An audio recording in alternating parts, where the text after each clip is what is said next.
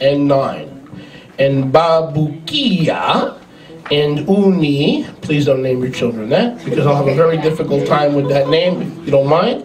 And Babukia and Uni, their brethren, were over against them in the watches. So we know even in Nehemiah's time, time was divided by watches. Tehillim 63:6. Tehillim 63:6. Melech David says, the psalmist said, when I remember you upon my bed and meditate on you in the night watches. Circle those words. The night watches. Plural. The night watches. Ika 2:19. Ika 2:19. Lamentations 2:19. Arise and cry out in the beginning of the watches. Pour out your heart like water before the face of Yahweh. Lift up your hands toward him for the life of the young children, the faint for hunger, at the top of every street. Danny, notice that in the Tanakh, it mentions 3 watches. The morning watch, the second or middle watch, and the night watches. We just read that. Again, the morning watch, the middle watch, and then the night watch. Can I hear a good amen? Amen. Now go with me to Matthew 14:25. Again, I don't know the purpose of this message, but just try to ride the boat with me, please. Matthew 14:25. 14:25. And in the 4th watch of the night, Yahshua went to them, just taking a stroll on Lake Kinneret, on the Sea of Galilee, which Danny is very familiar with in Israel, our Jewish friend from Israel. And in the 4th watch of the night, Yeshua went to them walking on Lake Kinneret, or the Sea of Galilee. Luke 12:38. So now we have the 4th watch. We have the morning watch, the middle watch, the night watch, and now we have the 4th watch. Luke 12:38. It shall be, Yeshua speaking of his return to this earth. How do I know Yeshua is returning? Because he came once, and the same Bible, it says he's coming once, it says he's coming again. So I don't have to pray about anything. It's the same Bible. Exactly. So I know for a fact. Amen. It shall come in the 2nd watch, or come in the 3rd watch, and find them so, blessed are those servants. Meaning Yeshua said, if I come back in the 2nd watch or the 3rd watch, and I find my servants watching, hello, that's what watching is, they're blessed. Meaning you shouldn't be into your own thing, you should be into the things of Yahweh. Amen. So you will be awake and alert at his return. Do you need to come here every Shabbat? Probably not. You can get by without coming. But you tend to slack off, you tend to get sluggard, you tend to lose interest. It keeps you focused being part of the Kehillah of Yeshua. It keeps you focused, and it keeps you alert. And what does Hebrews say in 9:25? Do not forsake the assembling of yourselves together, as the manner of some is, and you should get together all the more, even more and more, as you see the day approaching. Not less and less, but more and more. And the closer we get to his return, the more we should be getting together. We shouldn't draw back from fellowship and fellowship less. We should be fellowshipping more. Amen. Now, 14:25. We see that there are 4 watches of the night. In order to understand what we are presenting here, we have to get a clear understanding. Are there 3 watches, according to the Tanakh? So if there are only 3 watches in the night, why do we now have a 4th watch of the night? When is Yeshua coming? Clearly at night.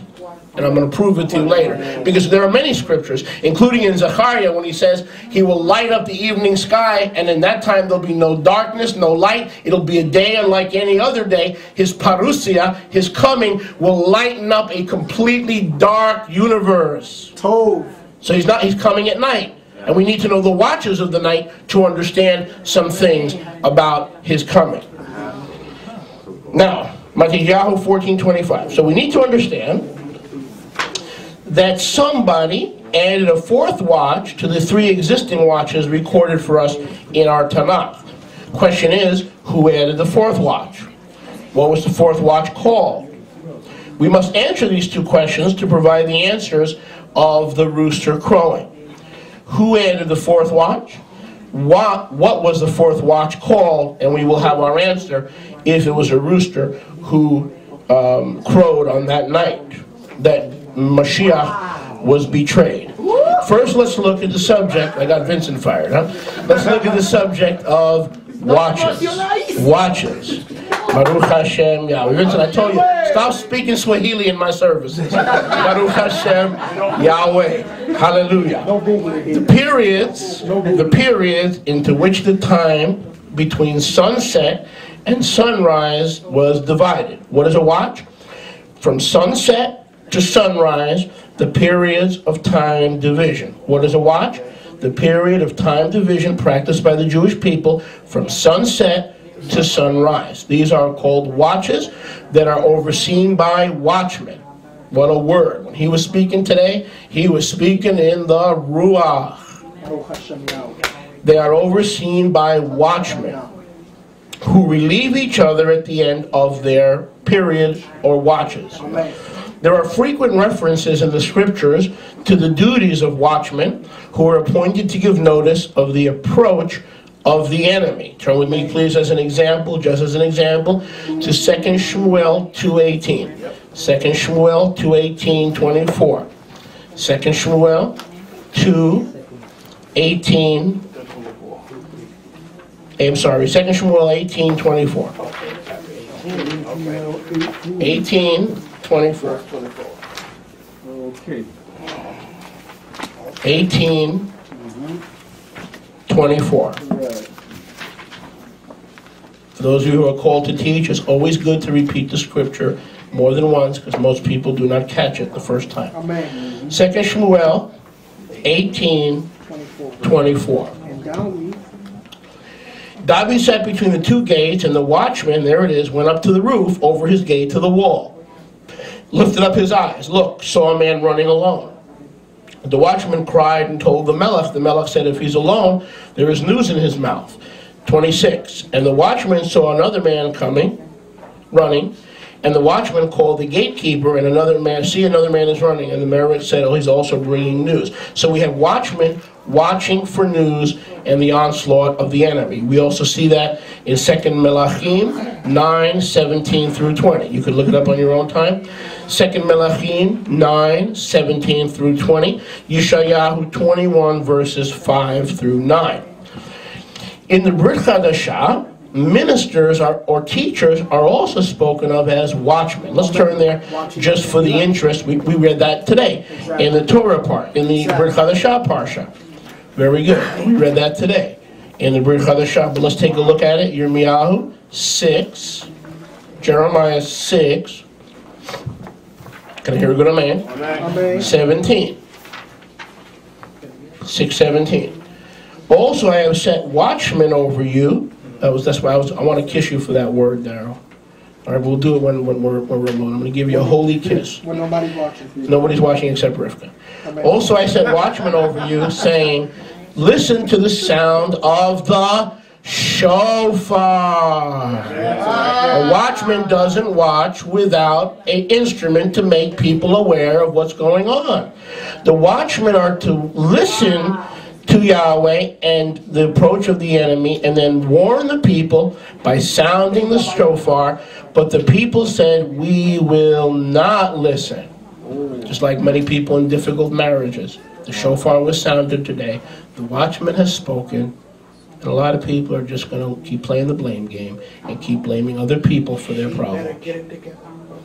Right, exactly. Baruch Hashem Yahweh. Yecheskel 33:2. Yecheskel 33:2. Ben Adam, speak to the children of your people and say to them, when I bring the sword or divine judgment upon a land, if the people of the land take a man from their borders and make him their watchman, when he sees the sword come upon the land, he blows the shofar and warns the people. And whoever hears the sound of the shofar and does not take warning, when the sword comes to take him away, pray to be left behind, all you Christians. Stop praying for your silly old rapture. When the sword comes to take him away, his blood will be on his own hand, because